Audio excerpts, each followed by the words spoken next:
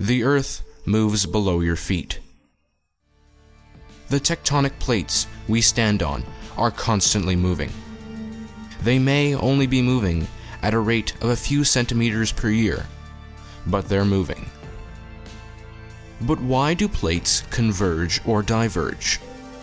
What forces are at play? These forces are convection currents. When material heats up, it rises, like in a hot air balloon. As material gets closer to the Earth's surface, it begins to cool and fall back to its original position. When this process is repeated, it forms a circle-like shape, and it is in the direction of the upper part of the convection current that the plate moves. And until next time, thanks for watching.